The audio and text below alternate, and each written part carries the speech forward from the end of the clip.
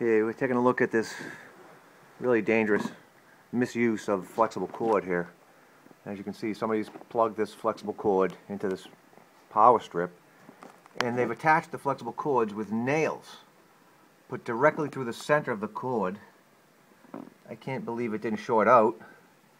And this continues all the way along the bottom, up into the corner, all the way across the ceiling. It's spliced there and goes all the way to this light fixture here, which we are in the process of replacing and rewiring. So we've got a violation of 400.8. You cannot use flexible cords in this manner. Also, there's no equipment ground for this Luminaire. This is a violation of section 410.44.